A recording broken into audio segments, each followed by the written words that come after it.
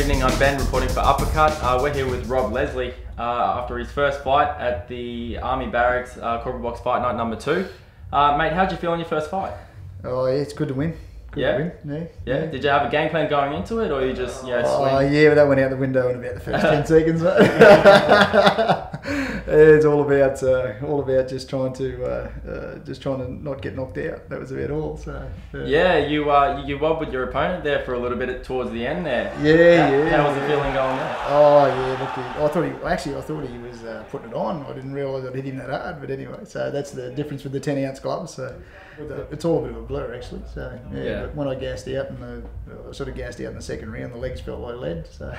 Well, I'm sure you'll see the footage later on and remember it quite well. Oh yeah, no, everybody says it was looked good, so yeah, it was a bit of yeah, you're going to get back in the ring after? Oh yeah, mate, I think I will. I've got the taste for it now. I'm ready to go, so hopefully I'll never have to be the bloke at the other end, but anyway. Nice.